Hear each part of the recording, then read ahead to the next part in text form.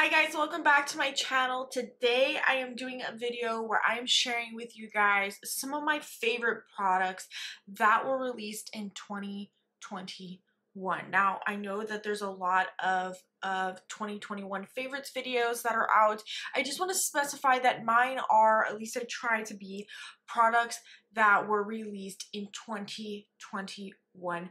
Now, I do not have a lot of products. I didn't really want to share with you a bunch of stuff. These are just the ones that have really stuck out to me, and I believe that you on the other side of the camera more than likely are also going to love. Thoroughly test out the products that are on my channel and give honest feedback, and by golly, I am tough on these makeup products. So if they made it in this video, that means that they wear, they don't flake, they don't smudge, they don't do any of the bad things that bad makeup products do. I am not here at all making any money off of this. I have a very small channel, and the premise behind my channel is to provide you guys on the other side of the camera honest feedback from a real person so you can make your decisions on whether or not these are the products that you want to spend your hard-earned money on. So without further ado, let's get into a few of the products that I think are A+ products that were released in 2021.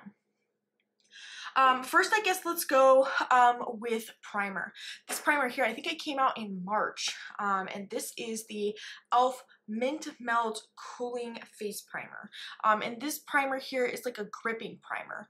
And this one has been one of my favorites this year. I got into gripping primers this year, and this one here is my favorite. I think I like it because it smells like mint chocolate chip ice cream, and I really like this color. I'm not sure, but hold that thought here because I do have the new e.l.f. gripping primer that's come out. That should be on its way to me. I did buy that the day it released, and I want to do a side-by-side comparison with the new e.l.f. gripping primer to this cooling mint melt primer, which is also a gripping primer. So I'm curious to see how those work out. If you guys are to stay tuned for that, subscribe to my channel so you don't miss out on that. That should be coming here pretty soon. But this was one of my favorite primers in 2021. Going into foundations here, one of my favorite full coverage foundations is this Physicians Formula's Butter Believe It foundation and concealer. This here is been able to withstand the summer heat here in Arizona. It's full coverage foundation, and it looks good on the skin. I am wearing it today.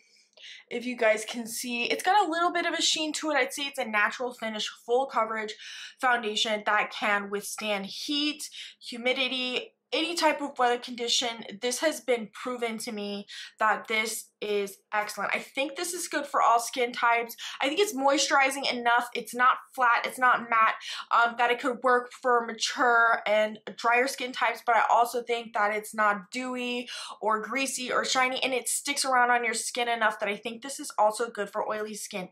The only downside to this foundation is the shade range is it's decent. It's not there, but it's decent. But you cannot find all of the shades in store. There are special deeper shades that are available online, and it's very frustrating. But this foundation is excellent. The issue is the shade range, and Physicians Formula has always struggled with shade range, and I wish they'd get their shit together because sometimes they fucking hit it out of the park. They hit it out of the park with things, and I think that this year they hit it out of the park with this Butter Believe It foundation. And again, mint green. Can you see? I kind of like that color. But it's not just the color, it's a good product. The next is the ever so famous L'Oreal True Match Nude Tinted Serum here. If you were on the market for a tinted serum, I've tried them all, okay? Watch my videos. I've done videos ranking a lot of these. I test them all out. And again, I am here to show you guys on the other side what's good, what's not, and test it out. And I think, side note, this is the first year of my channel and testing out things and videos, and I think that's really where my heart is to test products and give honest feedback and have a channel with integrity. And I think that's what I'm going to continue to do in 2022. We're just going to continue to test makeup products, test out trends, and see if they're bullshit or if they're good. In this case, this is a heavily hyped product, and this one has risen to the top in my book of all the tinted moisturizers, tinted serums, tinted anything that has come out this year. This is the king or queen of it. This is the best one that I have found. You can, it's got a buildability. You can make it sheer or you could build it up. So people that have really nice skin, don't really want a whole lot, this is for you. If you have troubled skin, acne, dark spots, you can bump this up, put a little concealer on, and this is going to give you model-like skin. Very little people are going to be disappointed in this, but this is probably not for oily skin types. So this is the best one I have found that I have liked.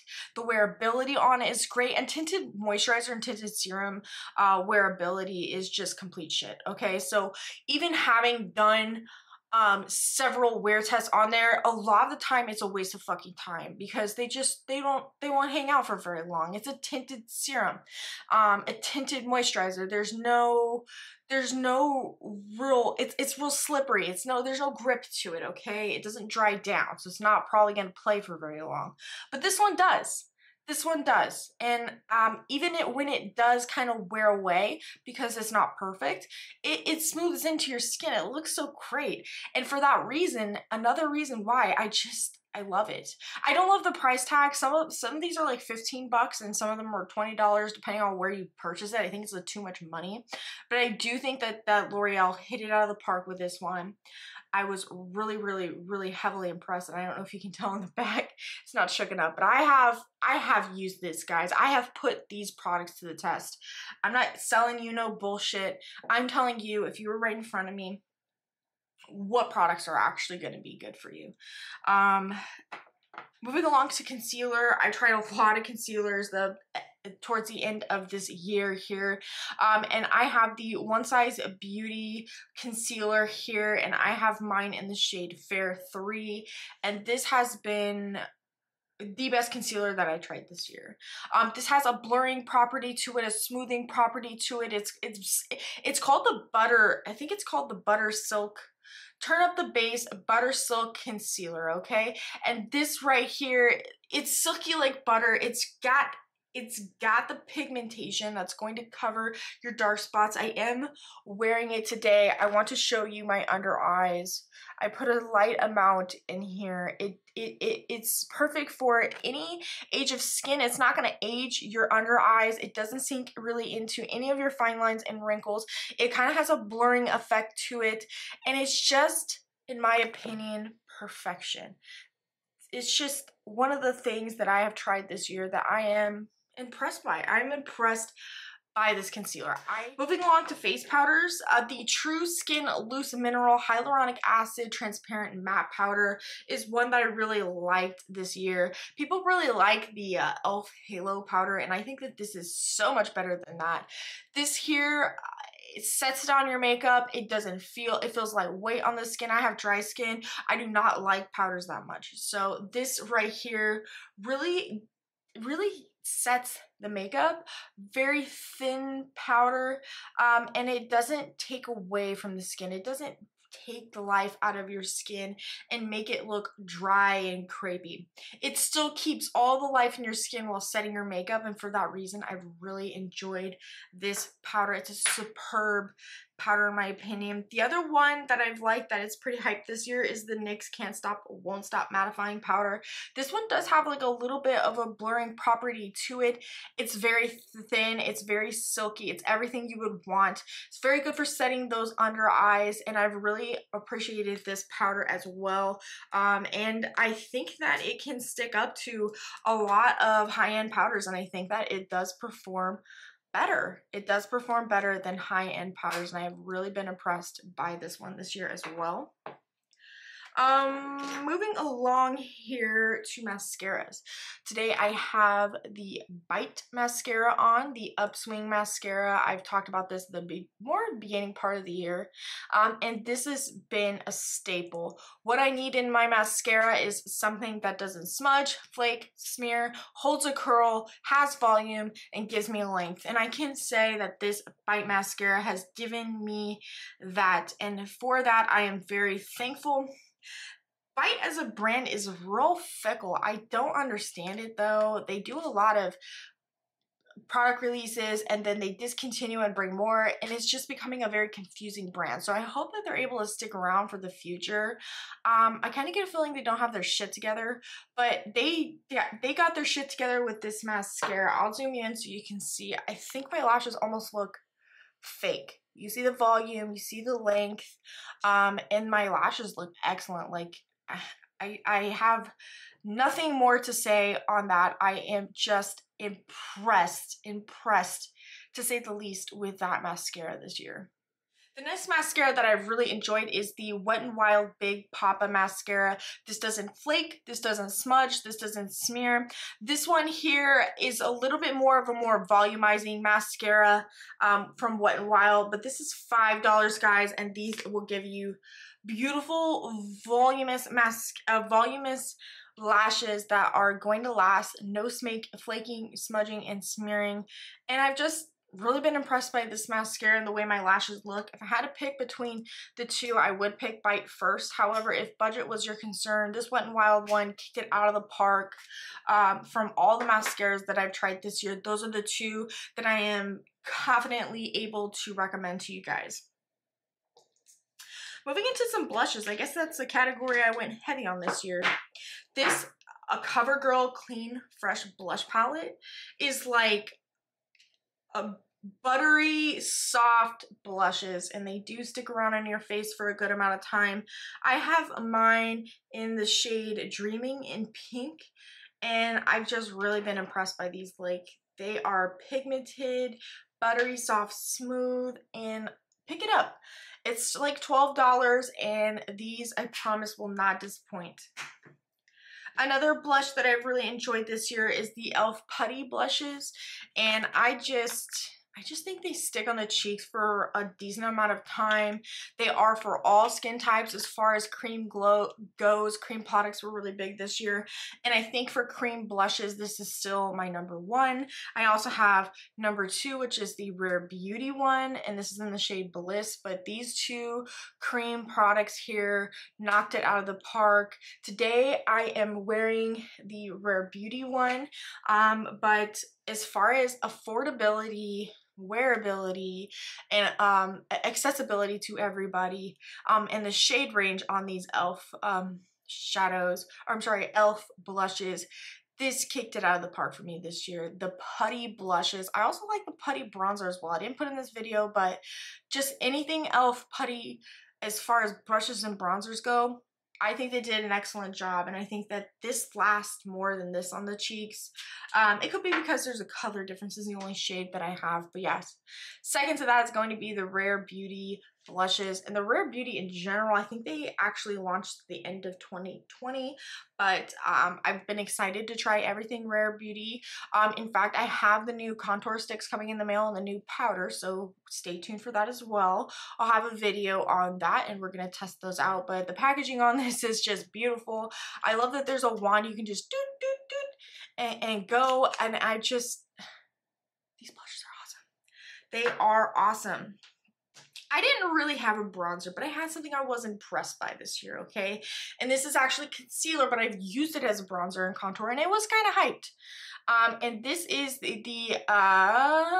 what is this? This is the Revolution Eye Bright Under Eye Concealer. This one is in the shade Deep Caramel, and I've been using this this year as a bronzer. I guess, a bronzer contour, and I'm wearing this today. It's very subtle on my skin, and it just blends so beautifully into the skin. It's like, because it's concealer and the consistency of a concealer, it can look like natural, like it's your skin, like you were naturally contoured that way. And I think that's why I was so blown away by all the things that I've tried this year, that this ends up being like a bronzer favorite, a fucking concealer.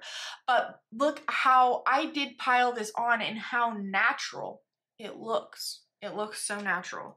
I'm gonna put a little bit on the back of my hand. It's dark. It's very dark, but it's the perfect contour bronzer kind of shade.